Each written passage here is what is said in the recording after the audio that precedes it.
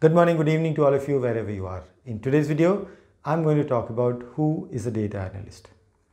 A data analyst is someone who sources, prepares, analyzes data to provide organizations with insights that help them make better business decisions. Simply put, a data analyst helps an organization makes sense of data.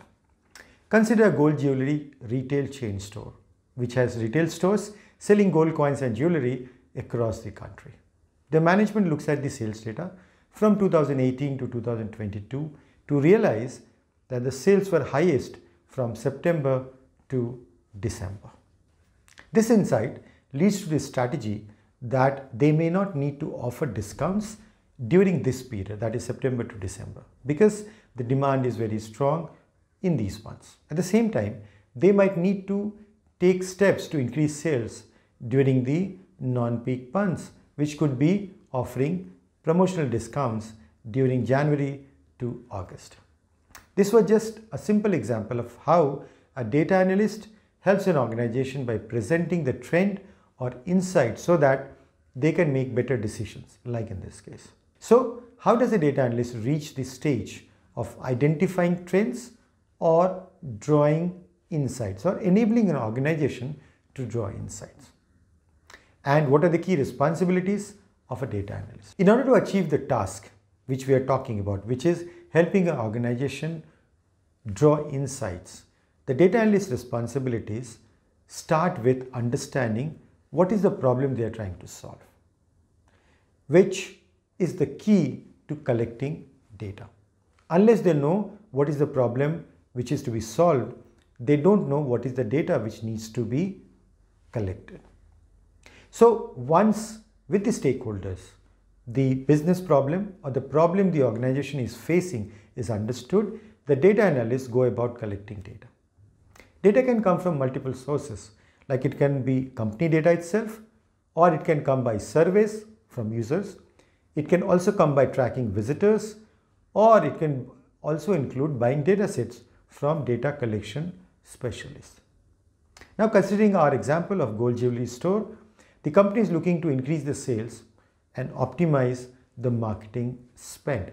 For that, data analysts need to source the data from the company sales. These sales data will be available from individual stores, as you can see on the screen. I have shown you sample data for 4 stores for this particular retail chain.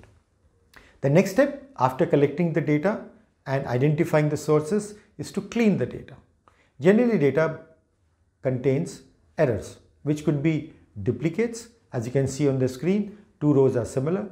It could be other errors, or it could be outliers. For example, in this case, the date of transaction captured here is outside the range of the financial year ending on 31st March 2022. So cleaning the data can be done in Excel sheet by using Excel functions, or it can also be done by software programs. After this, the next step is to model the data. This entails creating and designing the structure of a database. You might choose what data types to store and collect, establish how data categories are related, and how the data appears to the audience. In our gold jewelry case example, the summarized data has to be stored in such a way that monthly sales trend can be charted for the year 2018 to 2022. The raw data in this case would be store-wise sales data with date, product details, and so on. So as you can see on the screen that this data is collected by data analyst. Now this data alone is not going to help in drawing the insight or interpretation. So this data needs to be consolidated, or simply put, summed up for all the stores for the organization, also known as rolled up. For this type of summary data, structures are created. As you can see on the screen, this is one of the formats in which the summarized data can be presented. The next point or the next responsibility is interpreting data. Interpreting data will involve finding the patterns or trends in the data that can help you answer the question which the business wants an answer to. Trend analysis is one of the ways in which a data analyst can help find information which is useful to the business. Trend analysis can be simple or it could be pretty complex. In our example, one can look at the table and see that the sales figures from September to December as well as from January to August telling different stories. This is pretty straightforward, but normally tabular data will not be able to help us in figuring out the trends automatically. So, variety of ways can be used like statistical analysis, putting them into a proper chart, a line chart, or many other types of chart so that insights can be drawn. Once that is done, then the next responsibility for a data analyst is to present it to the stakeholders. That is, communicating the results to the stakeholders, which actually helps the stakeholders in taking decisions based on the problem they want to address. For that, data analysts can create visualization like charts, graphs, write reports, and present information to the stakeholders. In our gold jewelry example, our simple line chart is able to show the trend of peak sales from September to December for the period 2018 to 2020, and most importantly, it also tells that this has been the case for all the years in question. This was one of the ways in which we can understand what does a data analyst do. In real life, the problems can be more complex or problems could be even simpler. Now, let's talk about the skills of a data analyst. What are the skills which a data analyst need to succeed? So if you are an aspirant and you want to become a data analyst, look at these very carefully. I can put the skills of a data analyst into two categories. First one is technical, which includes software programming as well as scripting languages to interact with the database. Let's look at them one by one. First one is data related. SQL can handle large sets of data and experts consider it necessary for data analysis. Excel can also be used for data cleaning and organizing. Data analysts should be familiar with data modeling knowledge as well.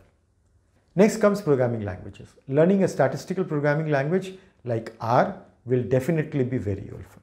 Python is an all-rounder, and that is also one of the important skills which is required by data analysts. Next comes data visualization under technical skills.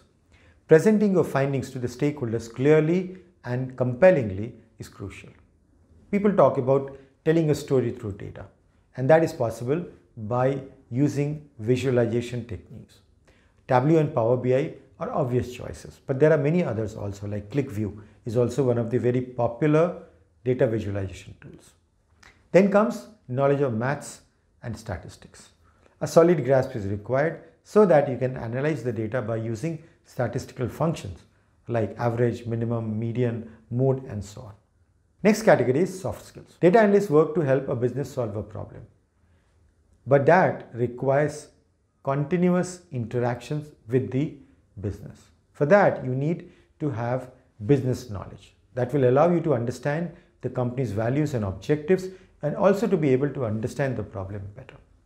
You also need critical thinking in order to ask the most relevant questions, identify challenges, and propose creative solutions.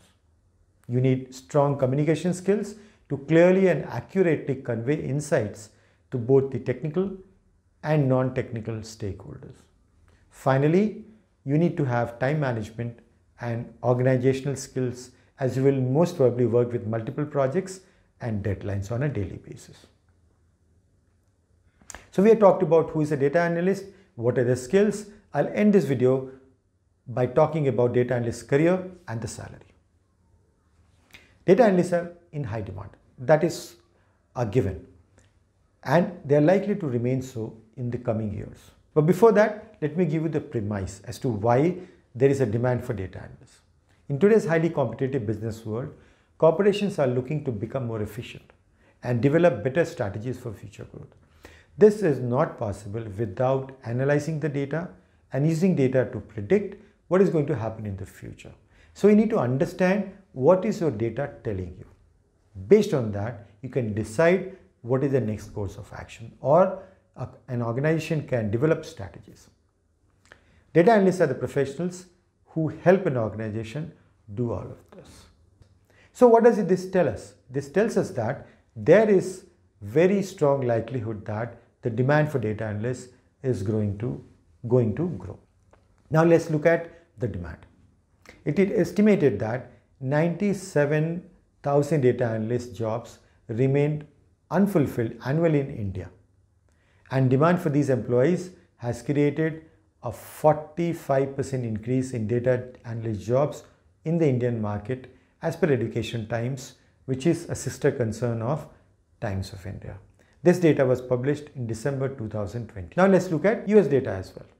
According to US Bureau of Labor Statistics, the job outlook for Operation Research Analyst, this is a job category that they combine it with data analyst, is much better than average. From 2021 to 2031, jobs in this field are expected to see 23% growth, which is considerably higher than the average of 5% for all the other occupations. Being a data analyst can create opportunities to move into other careers as well. You can also grow into related career, for example, becoming a data scientist. And not to forget the growth and the possibilities which can come in the coming years in the fields of artificial intelligence and machine learning. It's a big, vast world of data analysis. One single video cannot do justice to this. So I'm planning to create a series of videos in the coming days. Hope to see you soon. If you liked the video, please subscribe to our channel. Thank you so much.